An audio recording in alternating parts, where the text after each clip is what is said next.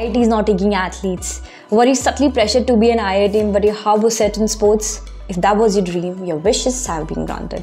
Years of toiling and straining your eyes just to see yourself in those prestigious IIT buildings is a dream lacks see. But in the process, forget their joy in the moment of bliss that sports allows them to have. But IIT says, Ruko jara. The Indian Institute of Technology Madras has become the first IIT in the country to introduce admissions under sports quota in its undergraduate programs under NEP 2020. The sports excellence admission from the academic year 2024-2025, under which it will offer 2 seats, of which one will be exclusively for female students in each of its undergraduate programs.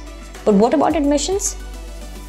For one to be eligible for admission through this program, candidates must have secured a position in Common Rank List (CRL) or categorized wise rank list in JEE Advanced, and must have won at least 1 medal in any national or international level sports competition in the last 4 years. I know it sounds tough, but hey, you have got a chance to be an IITian and also be an athlete, so